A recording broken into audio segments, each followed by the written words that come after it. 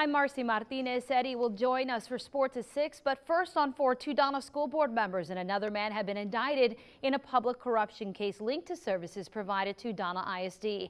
CBS 4's Joel Flores has the latest on what led to these charges. Joel. This morning, a U.S. District Court unsealed an indictment with charges against board members Eloy Infante, Elepidio Llanes, and a citizen that served as a middleman, Adrian Guerrero, with 1 count of conspiracy, 1 count of attempted extortion, and 2 counts of federal programs bribery.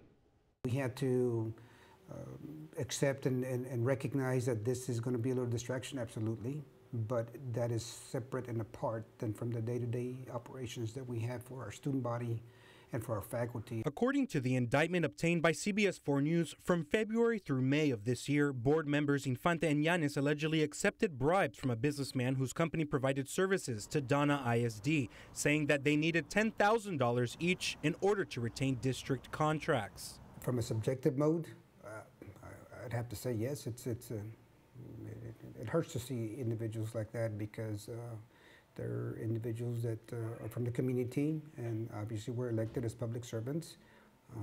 They reside in the community, so to answer the question, yes, it hurts. The families, I'm sure are going through a struggle. Objectively, we have to be also know that the judicial system has done their due diligence, and we have to respect that on both sides. CBS 4 went to the home of Eloy Infante to get a response on these charges.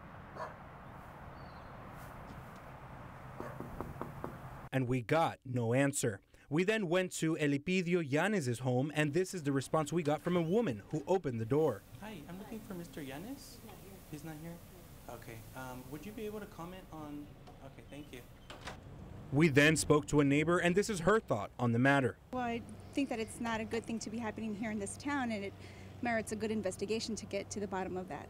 The indictment further reveals that the $10,000 bribe for each of the 2 board members was not paid in full, and tickets for a Spurs game and an Aerosmith concert were exchanged as partial payment from the businessman.